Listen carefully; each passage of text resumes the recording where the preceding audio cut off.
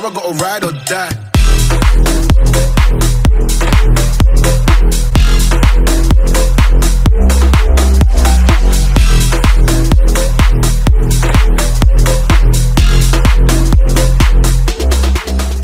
What's going on YouTube, just JK and welcome back to my channel for another GTA 5 video. And in today's video we're going to be building Dom Toretto's 2009 Dodge Challenger SRT-8 from the Fast 5. And to create this build we are going to be using this Bravado Gauntlet Hellfire, and it is exactly what we need. Now this Hellfire is very close to what we need, like I've already said, but the Challenger from Fast 5 is a wide body Challenger, and I don't think we can get any wide bodies. And you'll see, if you look at some reference photos, you'll see that the rear end of the Challenger from Fast 5 has like a matte black contrast to the rear panels. I'm not sure if we're going to be able to do that, but the rest of this is going to be pretty simple.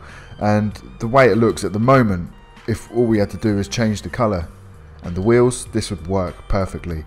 But there should be some little other options that we could change to make this look a little bit more like the SRT8. So without any further ado, let's crack on with the armour. 100% body armour as always. Then we're going to go to the brakes and grab the race brakes. For the front bumper, we're going to go for the stock front bumper because we don't really need to change anything with that. We can go with the primary, we don't need that really. Then we've got a secondary version of that, and then also the primary colour but with a carbon splitter. I suppose you could go with that if you really wanted to be completely different, but we want to try and stay true to this build as best we can. And in my opinion, the stock version of this is going to be the best one, because obviously we need the bumper to be the same colour as the rest of the car, but the splitter to be kind of like that plasticky black, if that makes sense. So this stock front bumper is the perfect one, so we're going to stay with it. Then for the rear bumper, the only other option is a wheelie bar and a chute, and in my opinion we don't need that.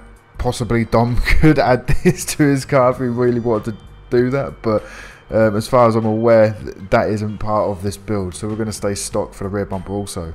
Then for the engine, we're going to get the level 4 engine upgrade. For the exhausts, we're going to go with these race exhausts. Then for the grille, we're going to go with this primary open grille. So then we do get an option for headlight covers. Pretty sure we don't need any of this unless we can dual the lights, which we can't. So we're going to stay stock for the headlight covers. For the hood, now the car in the film does have a small hood scoop. This isn't far off from what we need, but hopefully we can get something which is a little bit closer, which unfortunately we can't. Like I said, the stock hood is very close to what we need anyways, so we're just going to stay stock for the hood. Next we've got the lights. We're going to go headlights and purchase the Xeon headlights. This car does not have a livery, so we'll be skipping past that. Also the plate. Rear panel, hopefully we can get this the same colour as the rest of the car, which we can with the primary rear panel. That is going to be ideal. So yeah, primary rear panel. Then we're going to move on to the respray. We're going to go primary colour, and we're going to go with a metallic black for this. For the secondary colour, we're also going to go into metallic, and I'm going to quickly jump into another colour just to see what other part of the car changes, and it is the roof, but we're going to keep it the same as the rest with this metallic black. Then we're going to move on to the roll cage. We are going to change this, and I'm going to go for this cage with the carbon seats. Then we're going to move on to the roof. We get a carbon roof. Oh no, we don't need anything on here, so we are going to stay stock for the roof. Next we've got the side skirts. We're going to go with the primary colour skirt. Then we're going to go to the spoiler. The one we've got at the moment, the stock spoiler, is pretty much what we need, to be fair. But I was about to say that. It just took the words right out of my mouth. We need the same sort of colour as what we've got for the diffuser and also for the front splitter. And it is this plastic lip spoiler, sorry. That's the one we're going to need. And I'm actually really psyched that we can get that. I weren't expecting it, but we can. That's the one we're going to go for. Then the suspension, we're going to get the competition suspension and a race transmission and obviously turbo tuning. Then we're going to move on to the wheels. You're going to the wheel type and into the sport category. Once you're in here, you want to go and grab these Dash VIPs. Once you purchase them, if you haven't got the colour black already, you need to go into the wheel colour and purchase black. Whilst you're here, you might as well go and grab the bulletproof tyres. And to finish off the build, as always, we're going to go into the windows and purchase the low smoke window tint. So you go, my bros, as you pull out of LS Customs, you'll see the 2009 Dodge Challenger SRT-8 from Fast 5. This is beastly. It is so good, man. It is so close to what we need. It is a little bit of a shame that we can't get a closer hood. That's about it, really.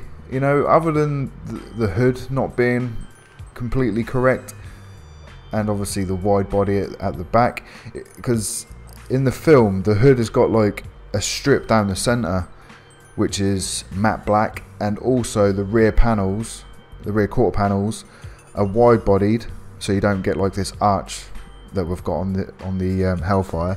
You've got like a flat wide body, and that's also matte black as well. So other than those two things, really, this is perfect, you know.